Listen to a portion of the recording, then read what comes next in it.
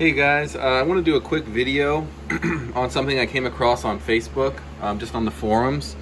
There was this guy that came up with this idea. He 3D printed these. These are two 40mm fans.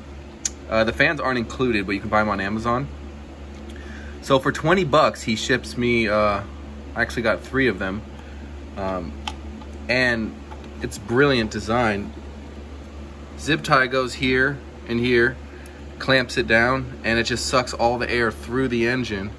As you guys know, like if you've seen my past videos, heat has been a big problem with these motors. I've blown 2 motors. Since then, I've drilled the holes out much larger. I've got these heat fins on here, and then this was just so cool. I had to give it a try. So they came in about a week, and yeah, 20 bucks shipped. You can't complain. They works awesome. I went on a pretty big rip, and I didn't have any problems with the motor like kind of slowing down once it gets hot or anything like that. What's powering it is a 12-volt power bank. You can see it. I have a little switch there right under the seat. I just flip it, and I just zip tied it to underneath the seat. I'll put links for the power bank and for the fan, and then I will put the gentleman's name. You can look him up on Facebook and shoot him a message for this. Another thing is a little teaser. If you've seen any of my past videos, I got a big build coming up on a new bike. It's going to be all red. So got some fun stuff. I'm running a QS 138 V3 motor. Big boy. A lot of guys are putting them in like 450s and like, you know, KX85s and stuff. I don't think anybody's put it in a razor frame yet, but I'm gonna have to extend the swing arm probably like 10 inches in order to get it to fit. Because most mid drives, they're mounted on the frame. This one I'm gonna actually mount on the swing arm, just like this design. I've never seen that before with the QS. I don't know if I'm gonna have problems with it, but as long as it's beefy, I guess we'll see.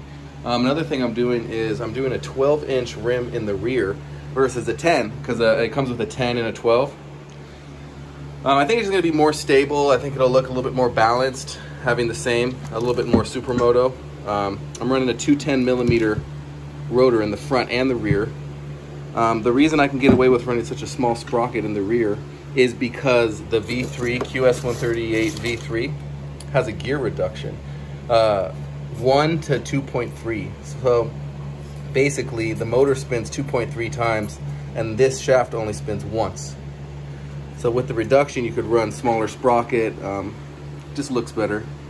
I'm running a Votal EM200. This is the one that comes with the QS 138. I'm probably going to end up upgrading it. It's huge, and there's a lot of better options out there. But just to start off, that'll be fine. Here is the forks I'm running. It's hard to find forks. The Piranhas are supposedly the best because they're nice and short. It doesn't raise your bike too much. They're 26.5 from the axle down to about here. All the ones on eBay and on Amazon, they're all like 29 inches or 28.5. So it was really hard to find, but this one is 27 inches. It's on Amazon, and by the time this video will be released, it'll probably be off because that's just how these forks are. They're on there for a month and they're gone. So I got lucky. I picked these up, 180 bucks. They're fully hydraulic, really thick. And I'm running a little bit more of a street style handlebar. I got all these